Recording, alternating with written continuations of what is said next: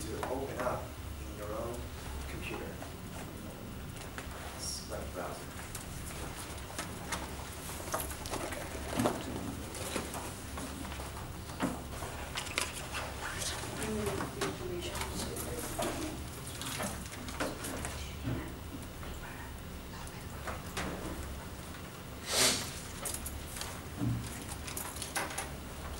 So we covered this introduction to Python yesterday, July 7th, and we highly recommend it. Set of notes by J.R. Johansson.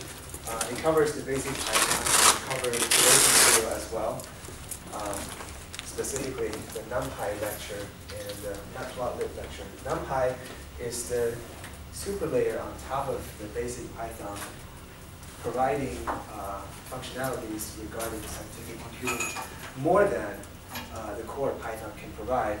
And matplotlib is the plotting library. Both of them will give you a memory of the MATLAB signatures. So a lot of functions, a lot of ways of calling it, a lot of ways how it works, will be somewhat mimicking the MATLAB behaviors. These examples is what I would like you to open in the first place. So if you click on the examples, you see a web page here. You have some instructions, and you have a bunch of code down below. So I'm telling you that this web page can be used in two different ways. One way is that if you don't have, if you don't want the fanciness, if you don't have this correct setup to actually use it as a Python script, you can just view it as a web page. But if you want to do a little bit more, if you want to follow up while I am coding and executing the commands in the web browser, and you want to do the same on your own computer, you can do that as well. The way is, if you follow our previous lectures, there's one lecture about Git.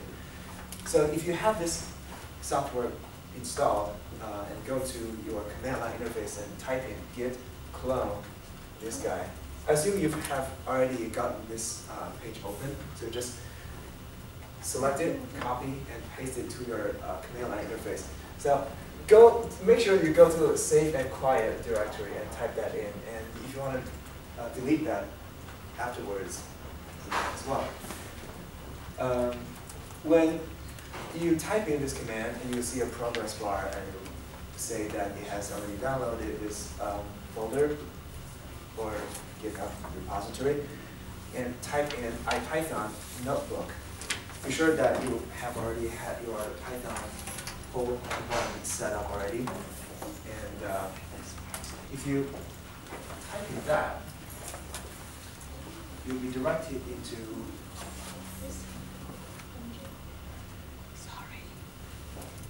this page.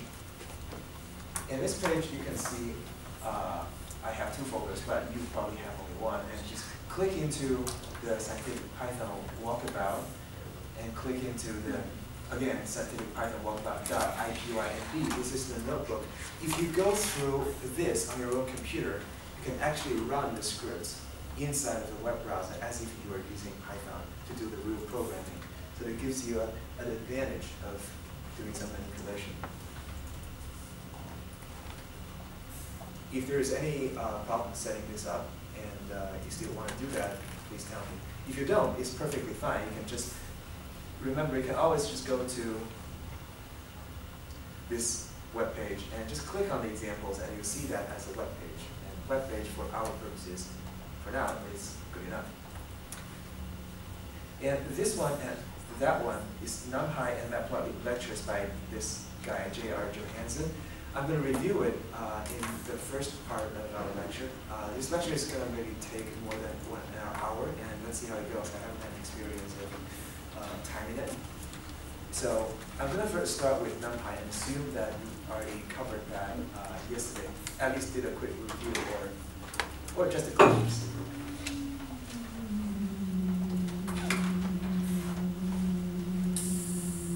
Okay.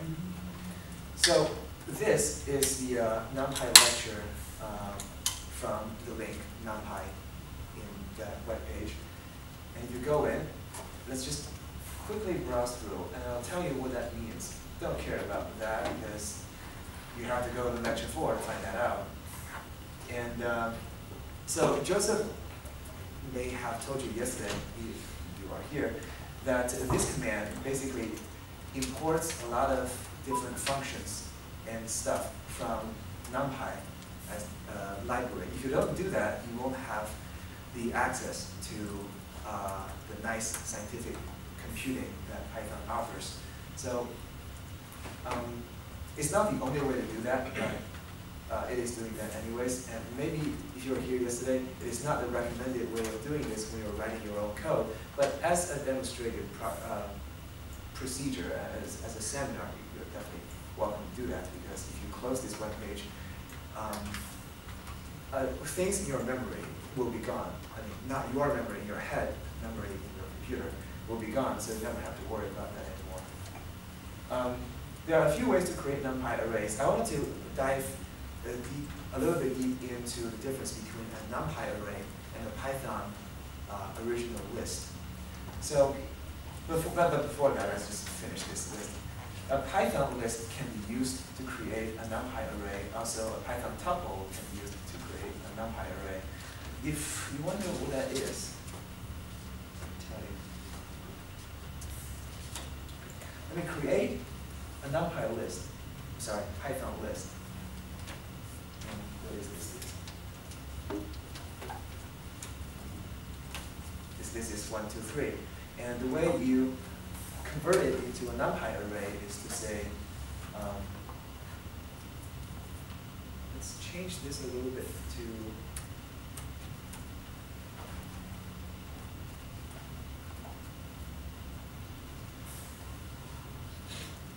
if I import numpy as np, I can have access to all these functions by saying in np.array, and by using this way, I can create a numpy array b and print it. What's the difference? Well, the way it's printed out, there's no huge difference. As you can see, there's only maybe 1 comma or 2 gone, and it's displayed a little bit differently, but there are 2 different objects. So if you want to say type,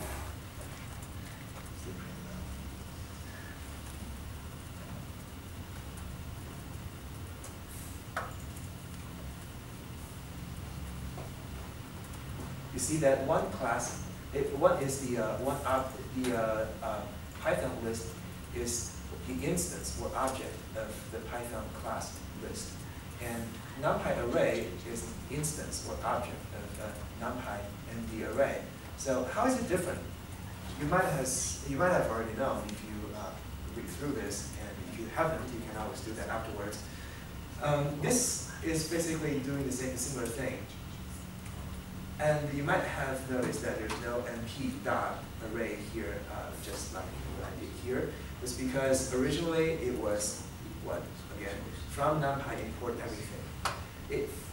The fact that it's importing everything implies that everything underneath this numpy namespace is imported. So you only have to call array something, you get the same result. That's why I have to be cautious about this, because you never know what you imported by saying this. There are maybe some garbage or some names that will override what you have already in your memory, and you can't control that unless you trap it in this namespace called np dot. So if there's np dot standard deviation, it will never override the standard deviation function that you already have in your namespace. If you're curious about what namespace is, maybe just do a Google search afterwards. So I'm going to move on. This is how you can create a numpy array from a list, a Python list with tuples. And you can use a function and create a list, and you can read data from files. So second part, use a function to create a list. Oh, by the way, create a numpy array. By the way, numpy arrays have a lot of properties like shape, and you can see it's this thing, parens 4, comma, is not an integer on its own. It's actually what is called a tuple. So to show you what a tuple is, I can say 1, 2, 3.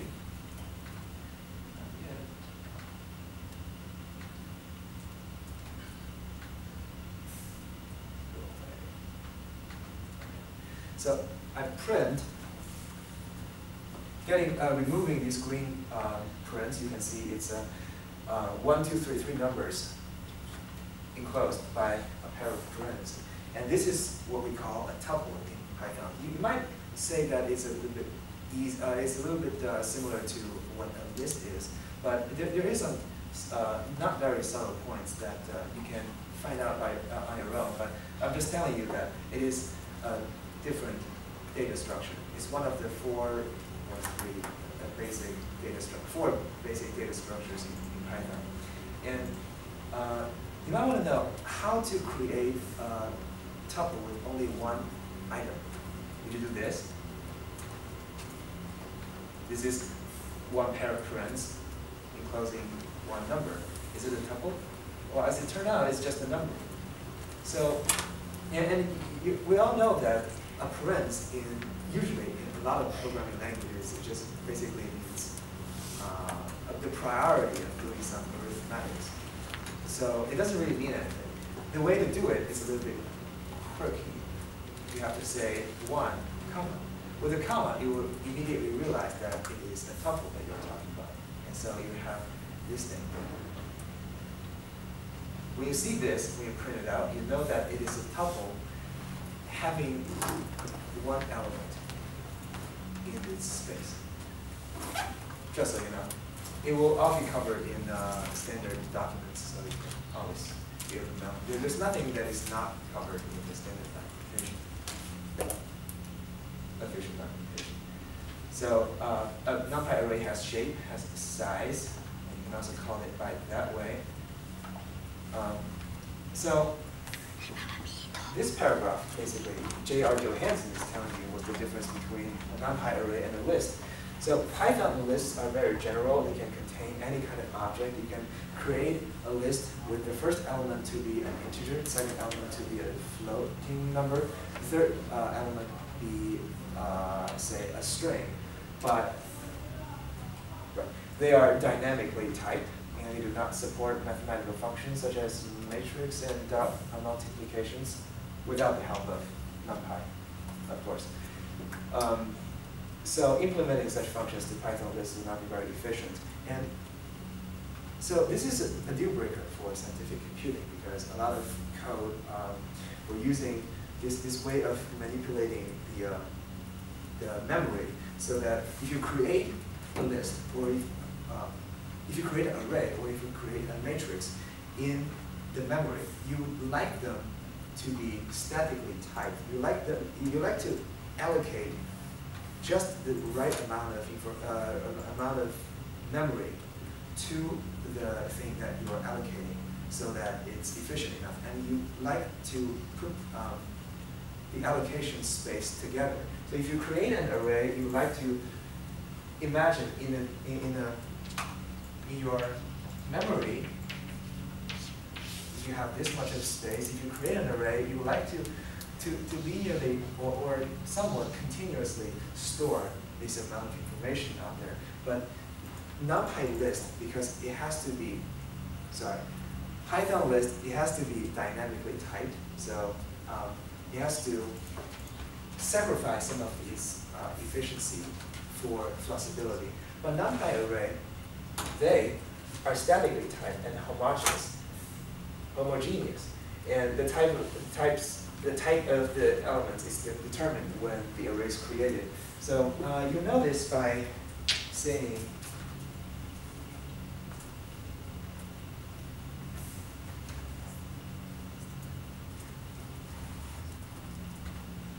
that if you create a list and if you convert that list to an array,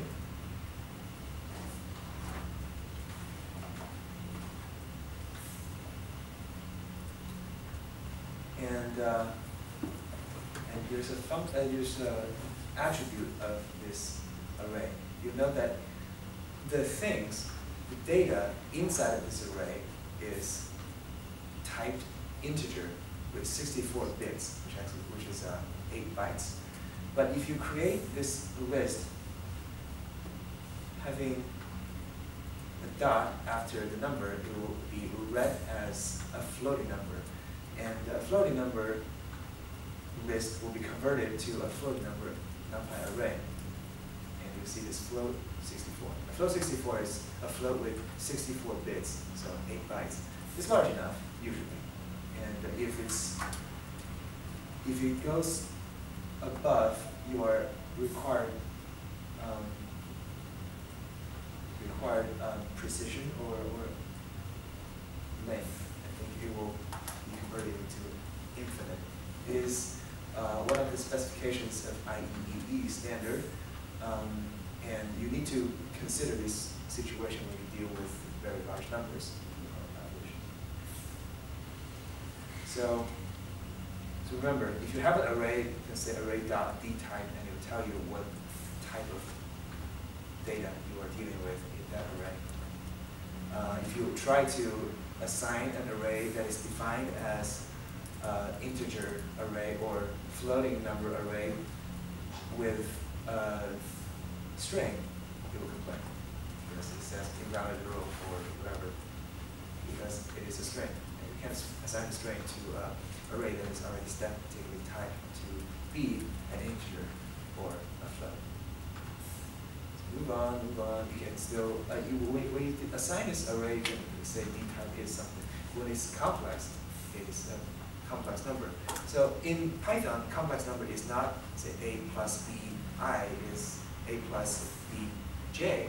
J, in this case, immediately following a number without any spaces is not considered to be a variable. It's considered to be the imaginary unit, I, in mathematics.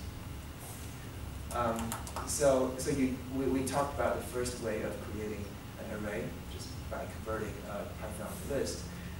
We can also use some functions. These are actually the ones we will use most of the time when we do some quick or slow manipulations. A range is basically a way of saying that we start from 0 to 10, excluding the n number, with a step of 1. So what you created is actually from 0 to 9, because 10 is excluded.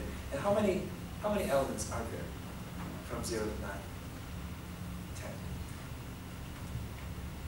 And if you go from -1 to 1, and with a step of 0.1, and you have all these numbers. There's another function. So if you don't want to take anything away, take these two away. It's either a range, or if you are using np, say np.arange, 3 numbers to get that. And if you wonder how you can obtain the help documents of some function, random functions, just say np dot some function, or any kind of function, and with a question mark. We already talked about that yesterday, and it will pop up very nicely formatted documentation down there. You can do this on the web page. You can do this on your command line interface, and you'll see the calling signature and what each of the argument means and what it returns. When you create your own packages, you're always recommended of doing that. So we talked about a range, and we have linear space. This one is a tad different. It basically says from 0 to 10, create 25 points.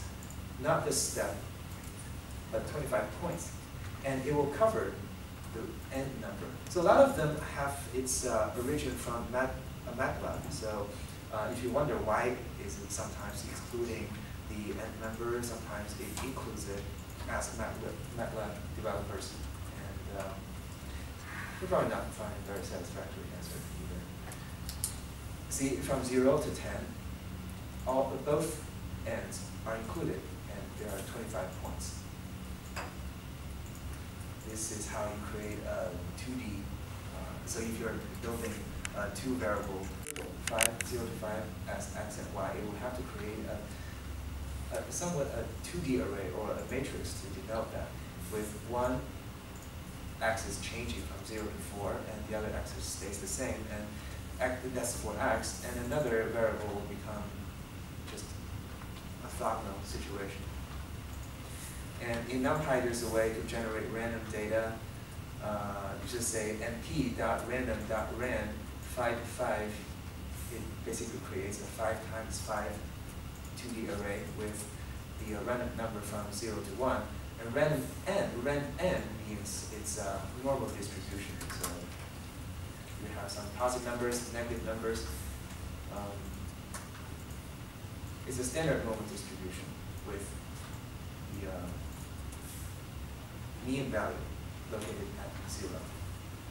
And there are a few ways to manipulate 2D arrays, or you can think of them as matrices. To get the diagonal number of this, this is from these three numbers in this list, create a diagonal, create an array, 2D array with the diagonal numbers, be those three numbers.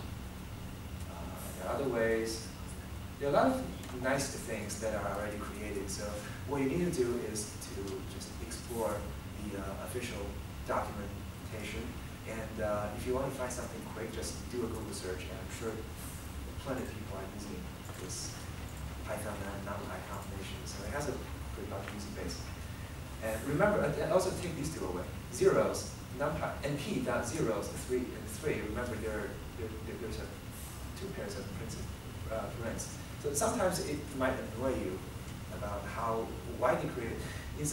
When you are creating the random number 2D array, you have only one pair of parents, and here you have to have two pairs of parents. And you might as well just have to live with that because they created it that way. And once it is created, it's difficult to change, and that creates a lot of problems because we code by the names and by the column signatures. Zeros will give you an array. Remember, if you see this 0 followed by a dot, it basically means it's not an integer 0, it's a floating number 0. It makes a difference to the machine, how it's represented in memory. So you have zeros, you have ones, and all these ones are followed by a dot too, so they're floating numbers. And this is how you get a read in a file. Don't care about that because this is not a Python function. It's just use a exclamation mark followed by a command to just get some command line goodies. But this is a Python function. So get this np.gen from txt, and if you have a data file, whether it's comma separated or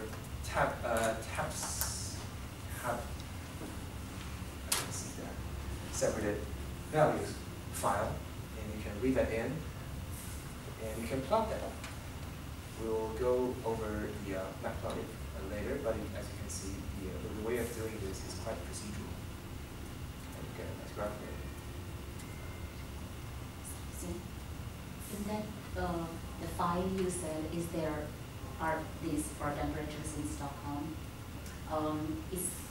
So in that Stockholm file, are there all numbers? See, you can get away with the first line being the comment. And the comment will, I think this this function does not read in the comment and does not label each column. Okay. Preferably, you would want to do that because you know that this is probably maybe temperature or some other. If it just shows you a chunk of files, a chunk of numbers, you wouldn't know what each of the columns mean. But so that's also something I want to talk about later.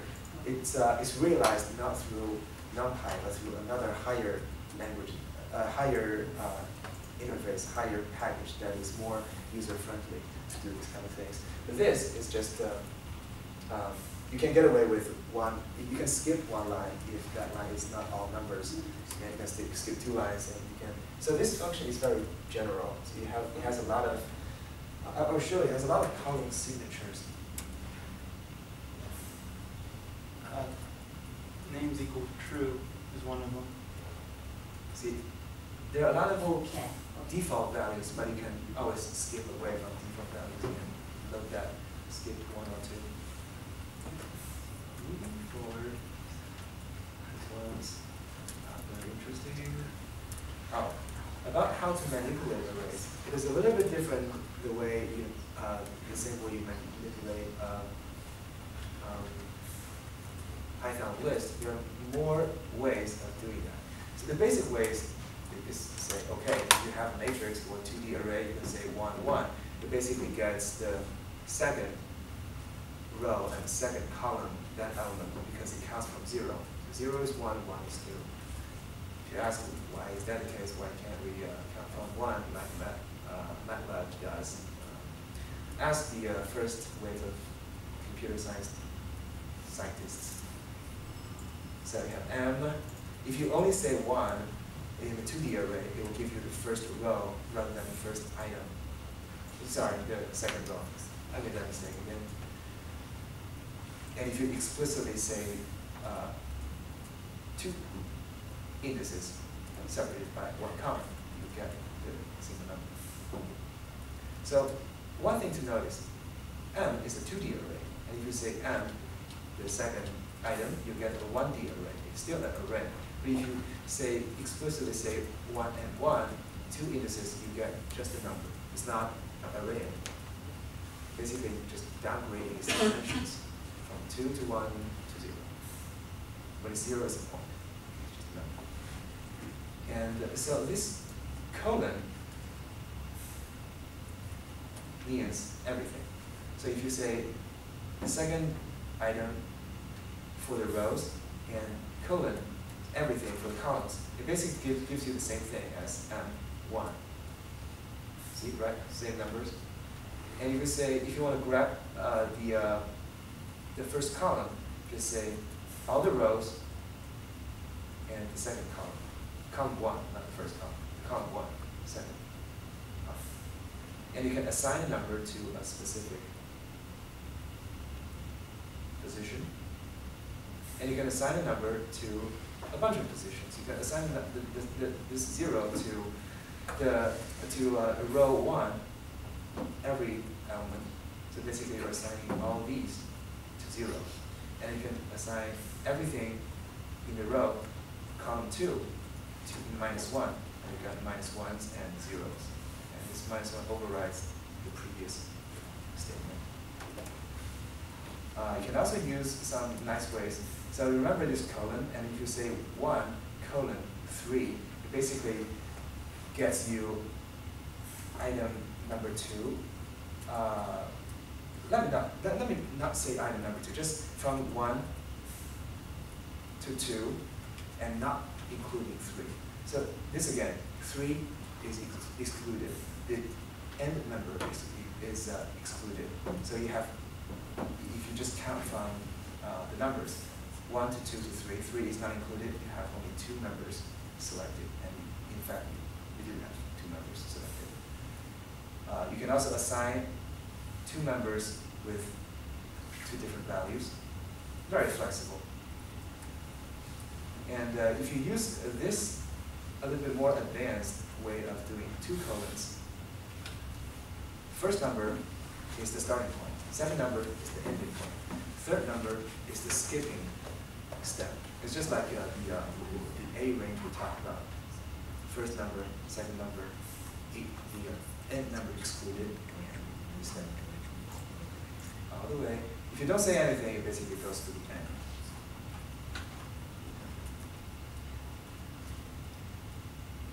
What do we have? Columns and great.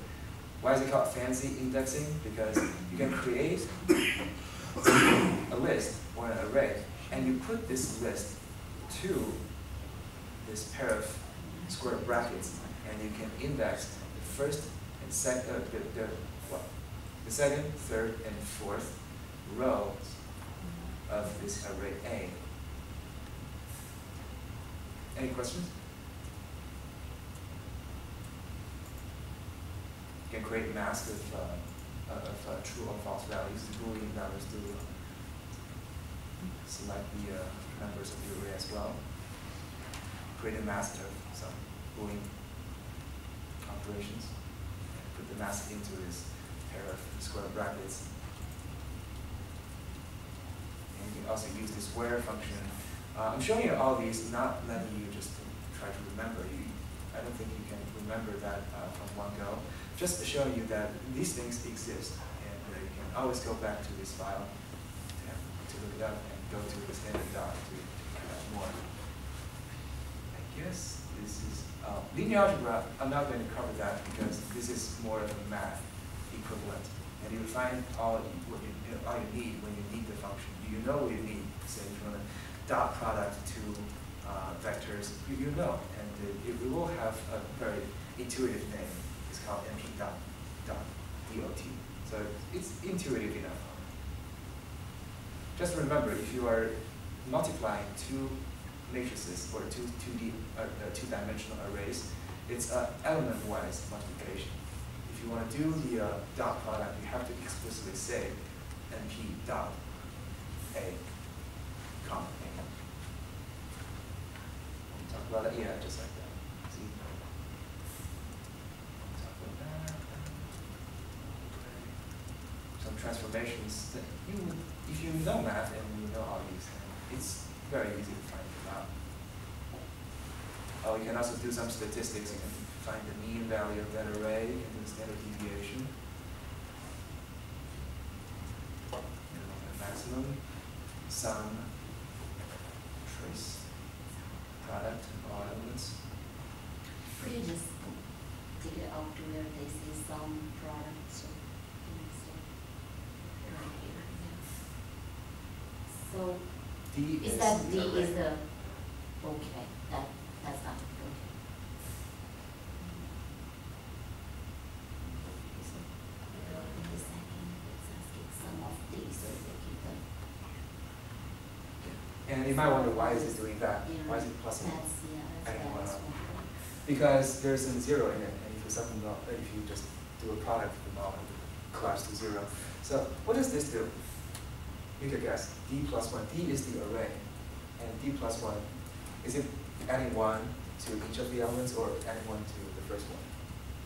We can intuitively guess. Each of those elements? Each of those, right. So it's technically broadcasting. Basically, if you're adding a number, a zero-dimensional data to a one-dimensional array, it will propagate to all of the elements inside. So it's intuitive. You don't have to let me tell you that. And cumulative sum, basically just adding 1 up to each. So 45 is the summation of all the elements, still retaining the one dimension. Do some histograms, dimensional data, and you can always reshape your data. I would have to skip that today. Some of very less visited tricks. How to stack two arrays. This may be interesting to you, maybe of interest to you. If you have two arrays that have have at least one dimension the same, and you want to glue them together, you might want to visit this section. Concatenate or horizontal stack and vertical stack. This I will talk about copy and deep copy, but not on this web page. You have to go to the web page that I just created myself. Iterating won't let me tell you that. It's quite intuitive. Basically, okay, we're kind of done with this file for now. And now let's move on to, is everybody on the same page as I am? Do you want me to tell you again where to find this file? Go to the web page of our workshop. To scientific Python and examples is what it is. So make sure that you have one copy. You can either run it in your web browser as a script, or you can just view it as a web page. So you want to make some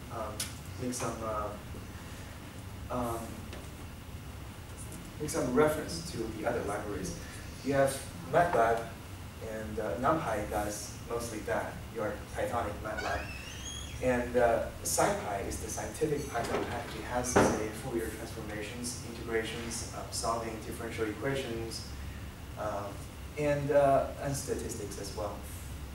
Signal processing, linear algebra. So if NumPy doesn't have it, sometimes NumPy has, say, dot product. Dot product is technically an operation of linear algebra, but NumPy, this basic layer, fundamental layer of scientific programming, has this function included, but it's also included in SciPy, and SciPy includes a lot more. So it's basically a battery pack to your phone, like thing. We'll talk about the fitting function. There's a function called curve fit. We would mostly use that to fit one function, a one-dimensional function or a two-dimensional function, or even a function with an integral in it, when an integral cannot be analytically solved. And matplotlib is, so basically these three can be grouped together to form your whole manipulation of data, like what you would usually do with MATLAB. And pandas is, like what I just said, it's a higher layer, just giving you a pretty viewing and flexible input-output capabilities, and also let you see the columns of each, the names of each column better when you import some data from files. So do we need to install it on top of Python? The interesting thing is, if you receive our email, the installation, just like that, will give you everything that you need. It doesn't matter if you work on your Windows machine in Mac OS or Linux. So pandas, we have it. Optionally, you can use SymPy to do some symbolic calculations, like what you can do with Mathematica. Well, MATLAB and Mathematica are paid software, and all these things are free. So I will skip installation, assuming you've already done it. And this one, I will tell you what it is, but I will not let you do it right now. So remember, each time when you go into Python, not everything is imported. And if you want to do scientific computing, for example, when you get to a command line interface, now go say IPython.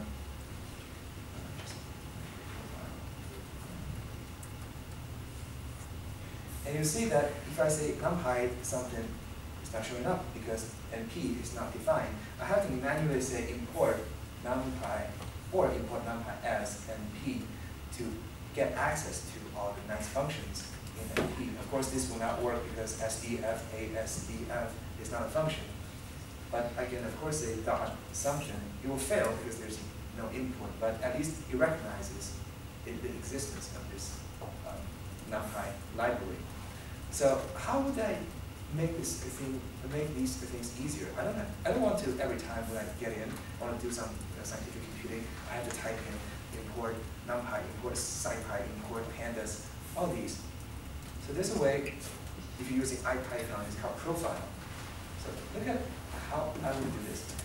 I made a profile that it automatically imports everything, and it will print out some information saying numpy is imported, matplotlib is imported, using matplotlib, the interactive mode, if you go to the details about how matplotlib works, using custom research style from what I can say, you also imported pandas.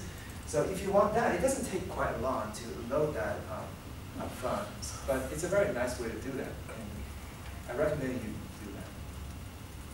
The way is to go through this small section and copy this bunch of information. You can always edit it on your own and put it there, and next time you say IPython, you'll automatically load all of these. It is still legitimate Python, so there should be no difference, no difficulty reading it. So we're going to continue, and it seems that we have already exhausted 40 minutes. A little bit rehash of basic Python. It's a nice material, tutorial in the official documentations. Also, the J.R. Johansson promised you to talk about the copying a list or copying numpy array, let's first talk about copying a Python list. So if you have a list, Python list, not an array, not a numpy array, just a list with 3, 4, 5 as the numbers. If you say b not equal, you assign a to a new reference called b, what will happen? If you print if b is equal to a, it will say that it's true. And this might surprise you, or it might not. If you assign 5, 5, 5 to the third element of array b, and if you print a out, a is different as well. So basically when you change b in here, you're changing a too. Is that surprising? It is quite surprising because you would assume that if you assign a to b, you're creating a new list, and if you change b, a will not change at all. But in fact, it's a usual trick done by a lot of programming languages.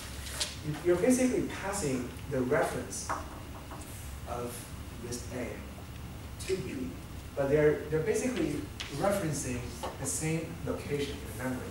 So originally you create an A and it assigns a bunch of memory space, and it's called A. The way you can get access to it is through the name A. And now you're assigning A to B, and you're basically making another reference, referencing the same location in the memory. You might wonder why do they have to do that? It's so cumbersome and creates a whole bunch of problems, but it saves space. And usually when you pass on references, you don't want to create a whole other one. And there are definitely ways to create a new list from A. It's clear. So if you have A, it's assigned as 3, 4, 5, and for list, remember, it's not for numpy array, and I'll talk about that later, but for a list, a Python list, say A, remember what coding means? Basically, it means to slice everything. And slice everything from A to B, it very interesting creates another array, creates another list. So in this scenario, it is not the same space anymore. You created an A, and you slice it, basically creates another one, and it's called B. And they are different. If you ask if B is equal to A, if you print that out, and you see it's false. It's not the same. And if you assign a number to the third item of B, and you print out A, A is not changed. So consider another lesson. So anytime you're copying an element of the array, you're copying by value, but if you copy the whole array, you're copying by reference. Yes, you have to specifically say that you're copying a slice of it. But like I said, it's not true for a numpy array anymore. For numpy array, even if you do that, you still get a reference. You still are referencing the same space. It's a little bit intricate and somewhat unnecessary to remember, but it is how it is. So it's also very important, this thing is very important when you try to remove something from the list. So the wrong way to do it, if you have one Python list saying 1, 2, 3, 3, 3, 3, 4, and if you want to loop over this list and to see if the number, the value in it is equal to 3, you want to remove it. And finally you print it out. And look what happens. You get 1, 2, 3, 3, 4. You have 4 3s in the first place, and you only remove 2. And ideally, you want to remove all of them. And that doesn't seem right?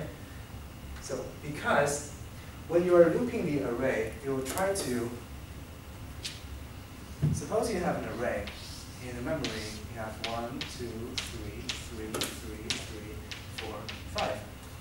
And when it loops the array, it goes to test if 1, it first enters the array and then grabs out the first element, or the 0th element, doesn't matter. And it will test if this equals to 3. And if it does, it will try to remove it. And it doesn't. So here it goes that way, and it goes here, and it finds out that the element is equal to 3, and it will remove it. And when it removes it, it changes the length of the list. When I said array before, please, I correct myself, I was talking about list. So it basically skips one element, and you can think about that later, so, but I'm only telling you that it surely skipped one element, and it goes here, and it will test that, and it will skip one element again. So if it's at the end, you only removed 2 elements, and leaving these 2 intact. And you'll go here and there. So, moral of the story is you can't change the size of the array, how many elements are there inside the list, how many elements are there inside the list when you're looping over. So, the official documentation offers us a very tricky way of doing that, exactly by using this notation, a slicing operation. It creates a copy when you loop over it. So for I in this copy, and you test if this guy is there, and you move A. So basically, you're not looping over this thing anymore. You're creating a copy of this list, and it will loop over that, and this copy does not change when it's looping over it. And everything will be done to list A. So in that case, everything is behaving very nicely. 1, 2, 4. 4 threes are looped. Any questions? How do I remove an odd number?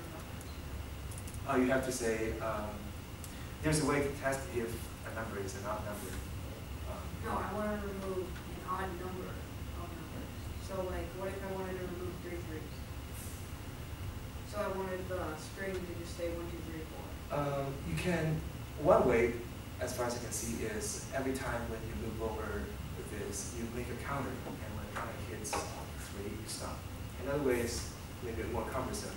Every time you ask this array how many 3s are there left, and do a manipulation. But maybe the most straightforward way is to just put a counter before looping over it. Count from 0 and all the way to 3. Here, we have that, and so now we forget about all those, and we just move on to a new subsection, and how to iterate a list as index and value. Joseph talked about that yesterday. I just wanted to let you remember it. You have a list, and usually when you loop over it, you get the element, but you don't get the index number. But if you say something, these 2 elements, these 2 variables, the names don't matter.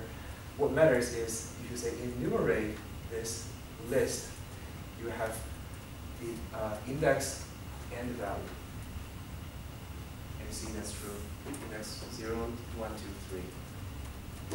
3. And if you have a dictionary and you want to loop over its key and value, so the dictionary looks like this. It's one of the 4 basic Python data structures. The 4 basic Python data structures is list, dictionary, tuple, and set. And you'll see that the key is x, number is 1, z is 3, y is 2. And you see there's no ordering here. I initially put in x as the first number, y is the second, and z is the third, but it goes through its own ordering. So this is how we call it. A list has orders, and a list is mutable because it can change. You can change the size of it, how many elements it holds. But a dictionary does not have any order. It can be changed. It can always add A or B or C to it, but it doesn't have any order. It doesn't keep the order, even if you put it in the order. And if you want an ordered dictionary, you might have to go define your own super dictionary, or somebody has already done it. This might come handy in your scientific research. You have 2 lists with the same, or one that has more members. If you say zip A and B, it will try to make it, so you have 1, 2, 3 as A, 4, 5, 6 as B. If you zip it, it will try to create something like this with 1, 2, 3, 4, 5, 6. And it will try to loop over in this fashion. So you have 1 and 4 to be I and J, 2 and 5 to be I and J, and I and J to be 3 and 6 again. And this is quite nice. With, if you have numpy, we're not talking about numpy yet. If you have numpy, you can always stack your lists A and B in a way that is similar to this setup, but Python already has this very nicely. So now we go to NumPy. So first of all, very good tutorials in docs. This tentative NumPy tutorial is this, the official documentation tutorial, and this is the official documentation. Every time if you have some questions about what a function is, you can either in your own command line interface type in the function and put a question mark on it, and it will tell you right on the spot. But if you have a web browser, you can have a better multimedia display of it. There's even some graphs that you can help. And this way, if you're an astronomer and or previous MATLAB or R user, R is a statistics software, you can always find a very nice conversion chart that you can reference. IDL is language that deals with astronomy data, and you can also use Python. So here it is, in the description. It's quite long, so we'll definitely give you a description if you already know one language. So that's clear out. So now I'm going to proceed. I have to type in this. You don't have to know what this matplotlib inline means, but what you have to know is I basically imported NumPy matplotlib's pyplot as a plot. You don't know if you read that documentation of matplotlib, and import pandas as PD.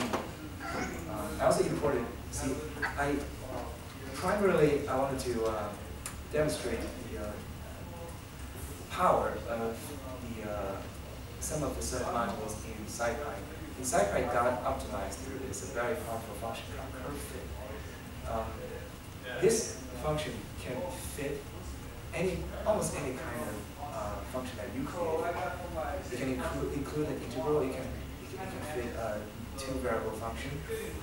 If it's a polynomial, NumPy has its own way to deal with that. You just say numpy.poly fit. So you say numpy poly, and do the tab completion. It will tell you poly 1D is a bunch of different functions to deal with polynomials. And it's polyfit. Ask what it is. It will tell you right away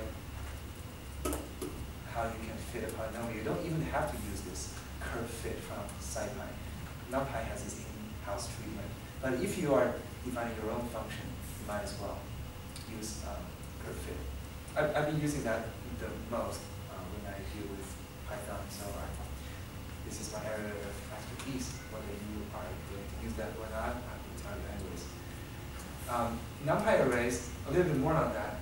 So I'm just going to tell you what each line means. You create an array, it's called A0, and you can reshape it to 2 rows and 3 columns, and name it to A. And remember, if you reshape something, A0 and A are referencing the same space in memory. So if you change A0, A will change. If you change A, A0 will change. And now if you print A out, you see, if you print the digit type or number type of what is inside of A, you know it's integer 64 bits, and the item size is 8, so 8 bytes, 64, 8 bytes. Listen, A size, the total size of A, there are 6 elements, and shape is 2 and 3, 2 by 3. And what A is 2 by 3, the array. And this representation is slightly different from directly printing A. You know the difference when you just do your command line interface thing a lot. It's slightly different. This representation has more information, at least it's telling you that it is an array, it's a NumPy array. Slightly more information. And you can always put an array to a list, convert an array to a list. And the list representation, it does not look like a matrix anymore because it's all in one line, but at least you can see same numbers. This is called typecasting. So A was originally, well, it was originally an integer array, and now I'm typecasting it to integer. So it doesn't make sense. Let me just change it to let's typecast it to float and print B. Well, it was not defined because I did not execute this. All right. As we compare these two, and these are integers, and these 6 numbers are floats. Sometimes you can do typecasting. You can even typecast a float or integer to a string. So the string represented it will be just a string. And tell you please. You get all the string representations with those markers. And it will tell you that it is a string or Unicode with a bunch of sizes. Let's not get to that for today. And let's, for our sanity, let's redefine both of A0 and A, and these are all the same from before.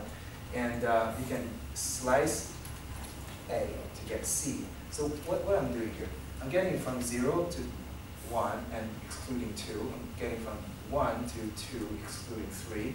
I'm basically getting a small subset of this thing. I'm getting it here, this part, to make a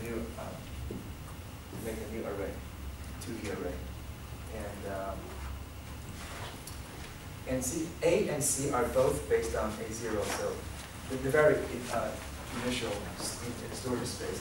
So if I have defined A0 somewhere here, and I create an A with reshape, this and that is referencing the same memory space. And C, you get a slice of it, it's referencing the same namespace, the same RAM space as well, memory space. So if you change A or B or C, or if you change A0, A, or C, all of them will change. This is an example. If you change C, 0, 0 of C, then A will change to this guy. Just that. So this is what I was trying to talk about. This is quite different from the slice copy of list. If you make a slice of a list, you get a new list. And if you make a slice of a numpy array, you basically get the same thing, the same memory location. But how would you get a completely new numpy array? You do a copy. And in this case, D is not A, E is not A either. So this is my last comment. You would think that if the slice of an A is not is still A for a numpy array, why are they still not the same thing? They are the same thing because you just did a slicing operation to an array. You're not doing it to a list. It's still referencing the same memory space. Why are they different? Well, it's just different. Just so you know that you just someday you're so curious and you maybe bumped into that and you go, what? And just remember I told you before, and I didn't know why. But our reasoning still holds. You change D, you change A, because they're referencing the same memory space. But if you do a copy, it's an explicit copy. They're different. Is there a good way to figure out if a variable that you have is a reference to another one? One way is, this is maybe not very robust because it also gives me false and they are referencing in fact the same space. Maybe one way you can tell is just to create one from another one and change one element from the one that you created, the array you created, and see if it also changes the additional array. In this case, we already know its behavior quite well. Now let's move on to fitting a single variable simple function. The function is an exponential function with two different parameters. And we define an f. So the way we define it, the first argument is the unknown variable. The second and third are the parameters. And a equals to, remember, np.exp exponential of natural e. Parameter b times the unknown variable. And see, this is what we're using, the linear space. And P linear space from 0 to 1, you just plug that x into this function, and you just, maybe, let's just create two fake parameters, making A to be 1 and making B to be 2. And this is, what I'm doing is adding a standard, what's it called? Come help me, I'm from another country. Noise? Noise, what kind of noise? Standard distribution, normal distribution. It's a small normal distribution on top of this smooth curve. And you plot it. You see that this is your y ideal, and that is your y with noise. So ideally, since it's such a nice normalized, normal distribution, it will still be able to fit it to a very close precision. And in fact, it does. So you say curve fit, you put in f. What is f? F is a function. And the way you call a function is to put a pair of params and with some parameters, arguments to a function. But you can also just send this function as just a reference. So function is actually a first-class citizen in Python. So you don't have to put a pair of params and some parameters. You just put in f as a function. You put this f function in, and you put your x and y. What is x? The x-axis. Y is not y ideal. Y is the noisy data. You put that in, and you pass the return value to two variables. The first variable is called p-opt. It is optimized parameters, and p-cov is the covariance matrix.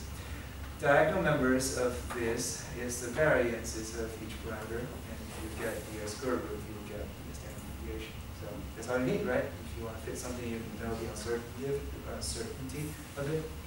And you print them out, you see the first parameter A is 1.07, not too bad from the deviation of 1, and 1.9 from the deviation of 2, so not too bad. And now, if you create your new y, the fitted values of y from x and from the fitted parameters, and you print it, this is how you print it. Just issue two plot commands and you get the legend, right? And you see that the ideal y is very similar to the fitted y. This is what it was looking like. And, basically, the two curves are the same, so you feel pretty happy about the result. I don't know about you, I'm pretty happy.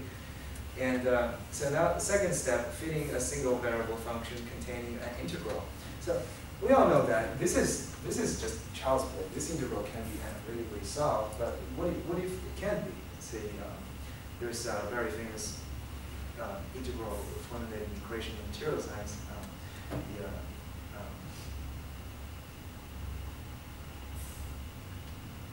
The law about heat capacity. Divide rule about heat capacity. There's a integral that cannot be analytically solved. Remember, be careful about my notation. You have dx prime as the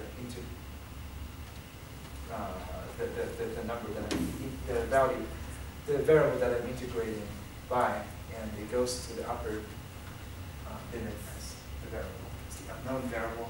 So the way I do this is, so in SciPy there's integrate and import quad is basically a way of doing numerical integrations. And now you have to define your function really interestingly.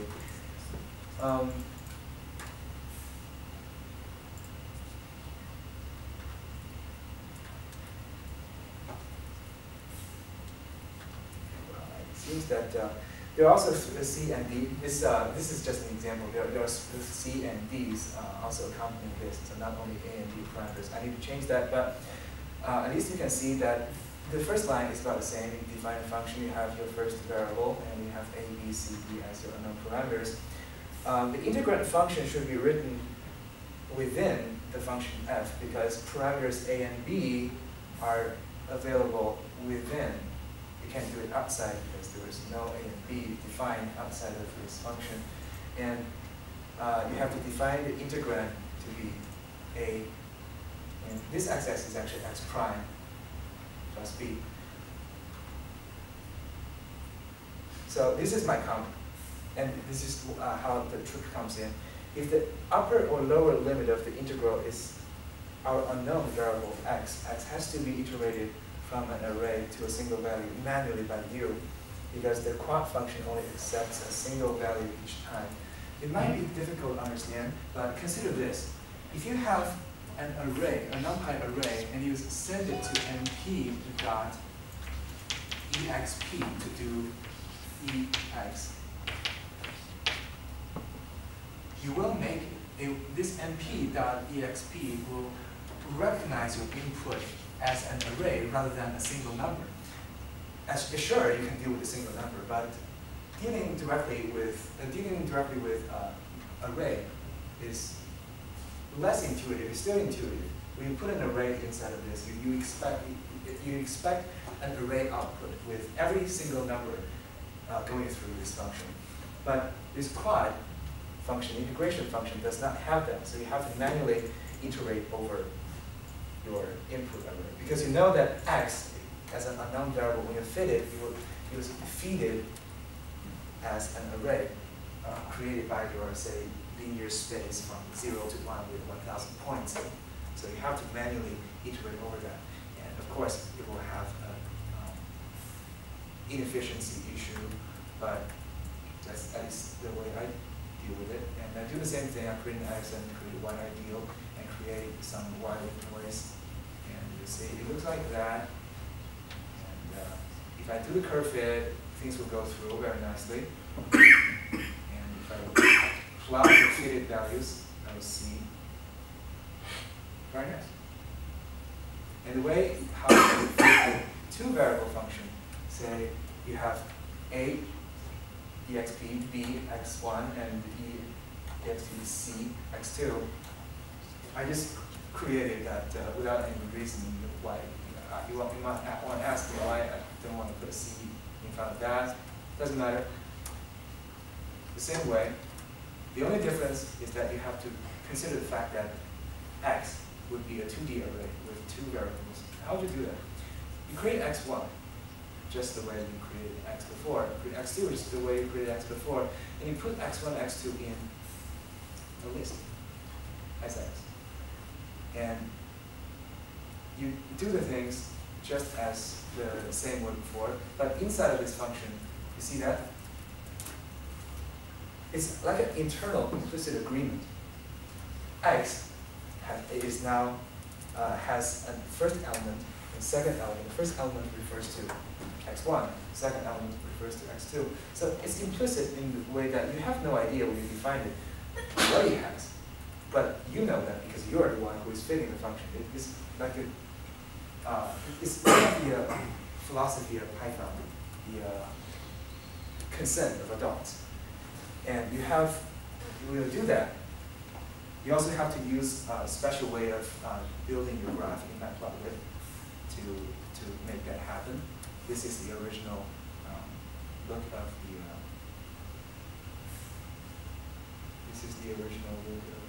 noisy data and your ideal data. And if I fit it, it still works. You have your parameter A and B and C, and the fitted values and the ideal value. Very nice. So I think this section might come up handy for a lot of scientists because fitting stuff is what they do almost every day. So there's some stuff of matplotlib I'm going to talk about. If I can't finish them all, it doesn't really matter. But just so you know, there's some of the tricky stuff that I would prefer to just talk about rather than letting you hitting the wall for a whole afternoon and doesn't know how. Let's say, I assume that you have already gone through this lecture. It's quite long. And it tells you there are two interfaces. There's matplotlib API, there's matplotlib object-oriented API. If you haven't gone through this and you wonder what they are, this is an example. Just assume plot is the place that you would initiate a plotting command. So plot subplots 1 and 2 basically means one row and 2 columns of this graph. So you have 1 row, 2 columns. And you plot, say, PLT plot 2, 3, 4. This is the map. When I said pyplot PLT interface, I'm basically referring to the MATLAB API. So if you plot this thing, on which figure would you think it is plotted to? It is plotted. Second one or the first one? You don't know. But the program has its own way of treating it. It will generate all these subfigures. They're actually called axes. And it will try to plot on the last subplot you generated. So it looks like it automatically chose the right axis, not the right one, but the one on the right. And how can I plot on the first graph? And so you can use this pyplot interface or MATLAB interface. You do the same thing, and see, when you created this subplots, it will return the values of a figure reference and axis reference. Axis reference is actually a container, and the container will contain the first axis and the second axis, or the subplot, second subplot. I'll just call them axes now. This SCA basically means change the current axis to the first axis, the first being on the left, and then you plot. So you might wonder what that really means. It means there's an implicit agreement on where to plot. The agreement is like a state that is hidden, but you have to know. When you create a subplot, the state switches to the right side, and you have to manually change the current state to the first axis, the axis on the left, to make your plot, and you have your plot on the left. And this is the typical MATLAB behavior, and you can also do it, use the object-oriented interface provided by matplotlib. Axis is very strange. I'd rather call it subplot. So we initially changed the current subplot to the first one on the left. But now object-oriented interface gives you this capability. You have axes. The first axis you can name it to another one, or you don't have to. And this axis, this reference, is an object. It has a lot of methods. One of the methods is plot. So now it knows you're plotting on the first object of the first subplot, and it will plot on the right spot. And look at the comments here. If you are not using this Python notebook and have switched on interactive mode by PLT ION interactive on friends, you don't have to know what it is. I'm just telling you that it will matter when the time comes, and when you feel the discomfort, and you'll know how you deal with it. And I just like to refer to documentation regarding background and the non-interactive. Everything is contained. Same here. Just so you know. It doesn't hurt if you do anything. So if you're using this interactive mode, you have to every time when you use the object-oriented interface, that does not start with the PLT dot. You have to say PLT draw to update the figure so that you can have the updated version. The approaches, these two approaches have the same effect. And so that was 2 subplots. And what if you have 2 figures? You create one figure saying plot figure this guy, and you create another figure called 2. So you also can see that it's quite flexible in terms of the name of the figures. It can be a string, it can be a number, and you plot this on figure 1, you plot that on figure 2, because every time you create a figure, the current state goes to that figure. And if you create another figure, the second figure, the current state jumps to the second figure.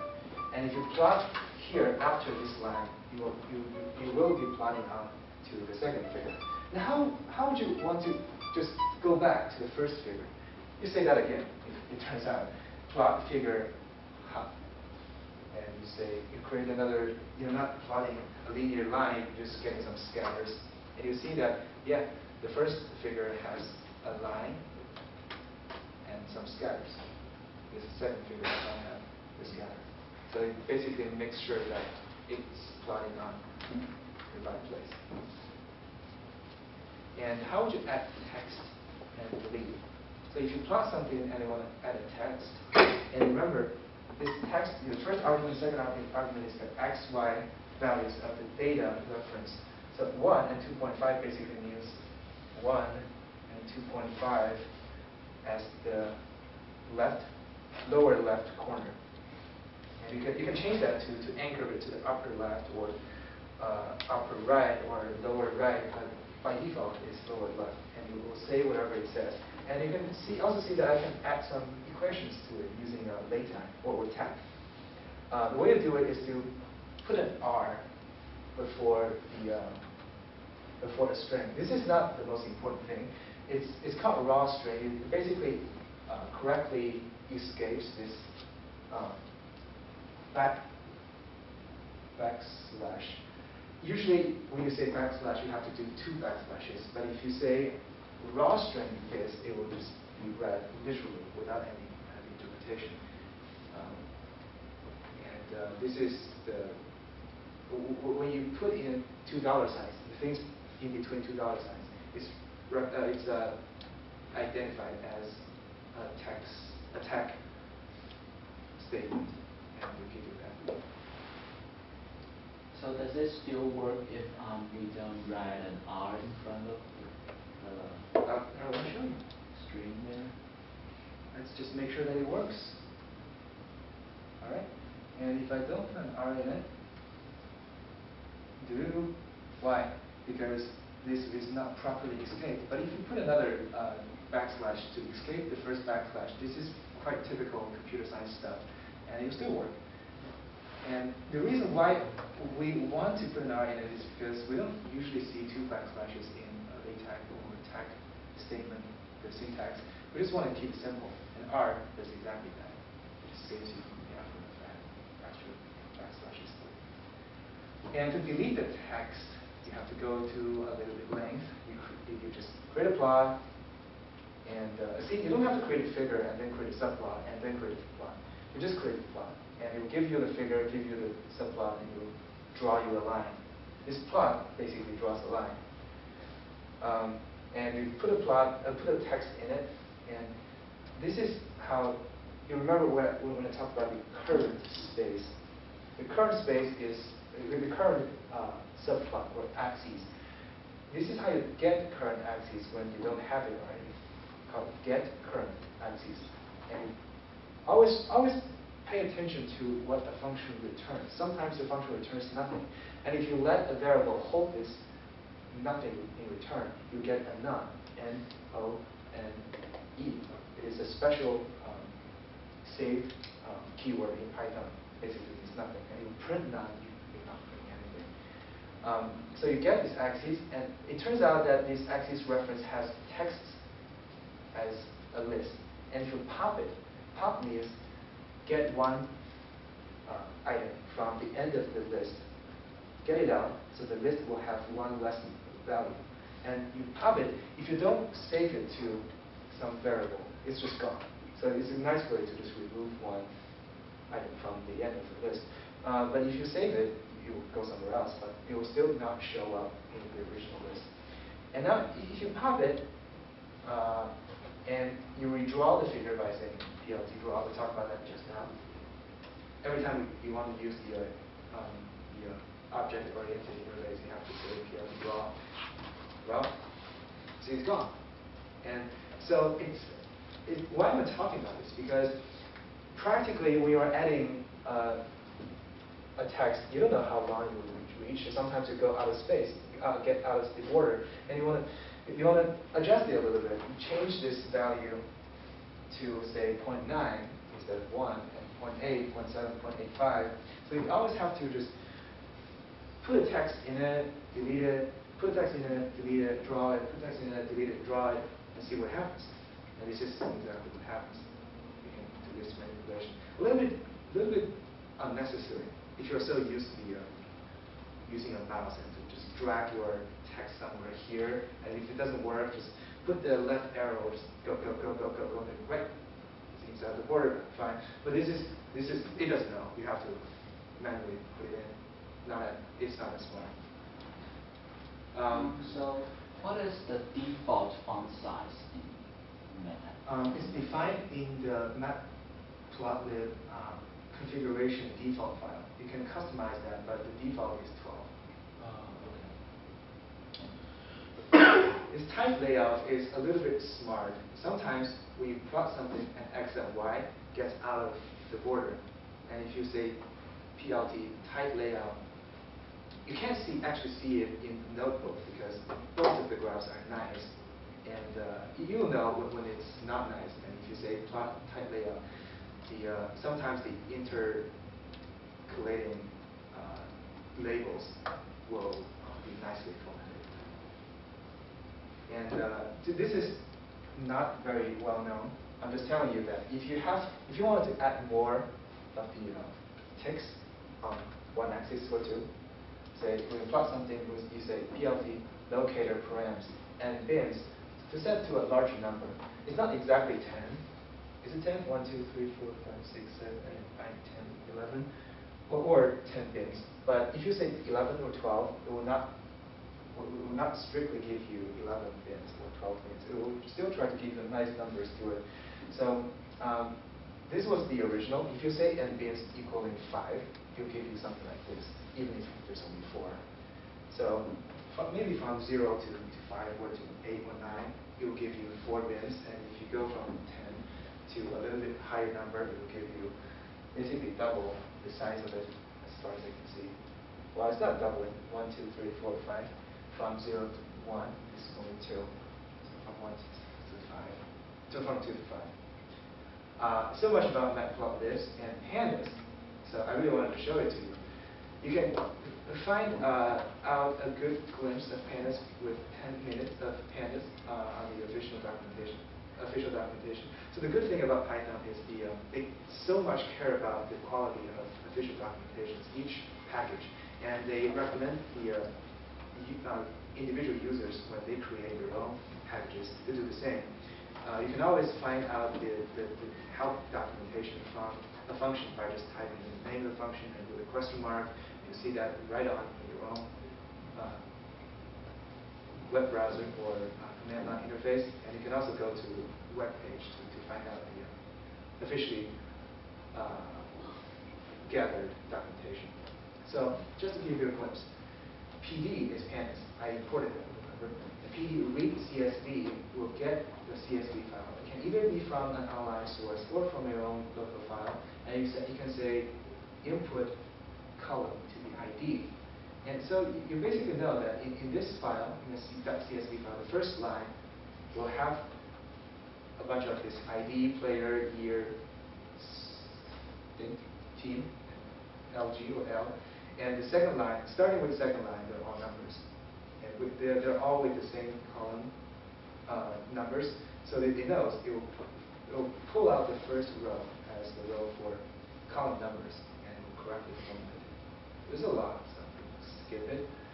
And you can also read from an Excel file. This is also found somewhere online. You can print it out. You can see it's very nicely printed with the indices and the column names. This is pretty nice. And what is even nicer is there are different ways of indexing. And it gets very confusing before you see that. Even after you see that, it still gets confusing after 10 days. And you have to get used to this way of doing things. I'm just going to quickly show you how it's done. You have this, and you have a column. You want to get column A out with the index. You can do that. Just this is DF is the one I passed. Reference.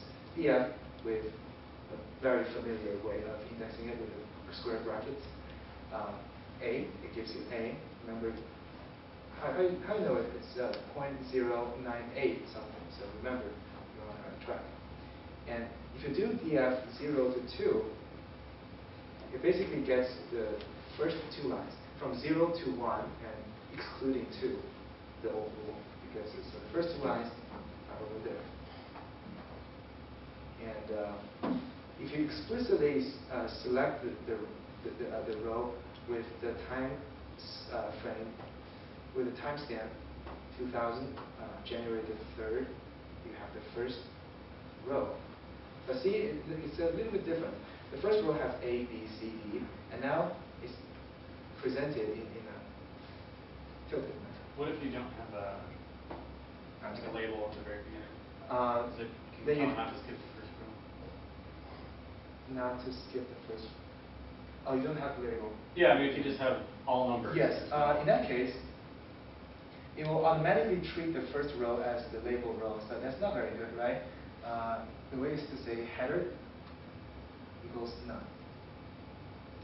Default value of header is equals to 0, so it's the first row. And since you don't want to do that, let's change that. Usually, it will try to have its own way of intuitively guessing things as a first option. And if you can't, if it itself can't tell, you have to do something about it. Explicit row slicing and included. So if you slice the rows with just the index numbers, the numbers, not labels. These are labels with index numbers. It will not include the last element. So it will not include 2. But funnily enough, if you do this explicit row slicing with the labels, it will include the second one. So if you do 2000 from the 3rd to the 5th, it will include 3, 4, and 5. And why would you do that? And it's quite confusing. It has a lot of tradition of how scientific community or MATLAB users or the previous scientists view things. So all these traditions will add to us. We have to keep on with the tradition, I guess. There are also ways to say getting all rows, column A, and you get these, and you know that the name is A. There are ways to explicitly get an element by the row number, the row label and the column label, and get it by position. This is a label, and that is a position. So if you get it from position, you're going to have to start from 0, 1, 2, 3, not the years. See, it's quite flexible because why can you read that? It's January the 3rd, 2000, but it's not written as January the 3rd, 2000. It's written as a sort of like a string thing, 2000-01-03. But it kind of knows that it's a timestamp, and the input can be flexible. The whole reason about this library is flexibility and ease of manipulation. And it's particularly good if you are doing a lot of data chunking on your own, very quick, rather than one. That thing basically made me blank. Okay, let's move forward. These ones, I don't want to show you anymore because it gets really confusing, and unless you just read through the implicit rules in here, there's not much point because you won't remember. There are a bunch of references. This one is what I highly recommend, and these two, this is especially for astronomers. It also teaches from the beginning with a different flow of doing things, way of doing things than the first one. And this is the third,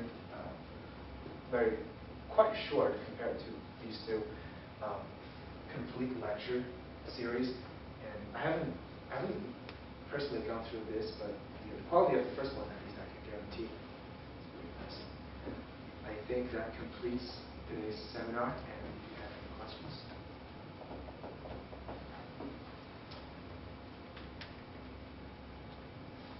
All right. Where was the link that you actually cloned that from? The link of The thing you're going off of there. this whole thing. What's that? Is this whole thing a full web page? Yeah. You can, do you know our web page, the workshop? I can read it off of there. Right. Maybe, do you receive our emails? Yeah. And it should be there. It's not in an explicit form. It's a Google short link, but it should be there. Oh, okay, that's fine. I understand. Maybe it's not. Actually, this one was not shortened. Right. Yeah, at least you can find that out. Maybe it's worth saying why you use pandas over numpy. I mean, like a advantage of using pandas over numpy. And if you go here,